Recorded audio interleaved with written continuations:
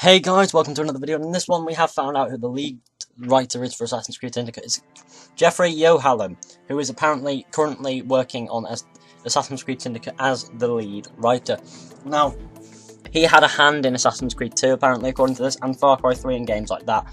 Games that he's received awards for in the past. So is this a good thing or is this a bad thing? Tell me what you think down below, but I personally think this could be a good thing, because he's worked on good games in the past. He's worked on Far Cry 2. He's been working with Ubisoft for quite a while, so it's probably going to be a good thing. But it could be a bad thing because it's not Darby McDevitt, and we're used to his sort of style of this. But I think that this could be a good thing.